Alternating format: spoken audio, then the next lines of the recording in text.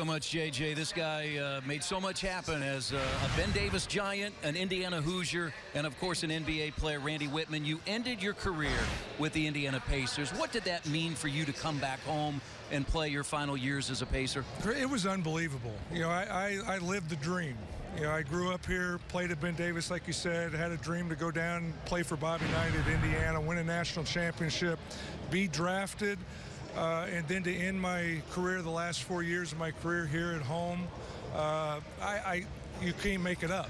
And so I feel so blessed to be able to have that. My family all still lives here.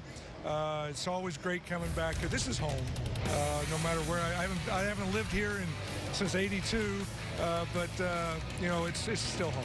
He's done so much as an NBA coach, but we also know him as a player back in the early 90s. So you had a chance to play with Rick Smits and Reggie Miller. At that point, playing with them before the Pacers really hit their playoff strides in the mid-90s, what did you see from those guys? Well, number one, with Reggie, obviously, because we played the same position, and you knew right away when he came out of UCLA that he was going to be a special player.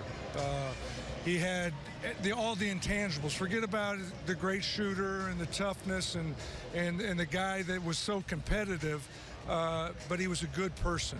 And when you have all those things, you know this kid's going to last a long time. And to play what he ends up playing, 18 years here or 19, whatever it was, is incredible. And it was due to his dedication of playing this game. He put this team back on the map. I was a kid growing up here when the ABA, Roger Brown, Mel Daniels, Netta Licky, I was at the marathon station getting the red, white, and blue ball, and Reggie brought that back after all those years.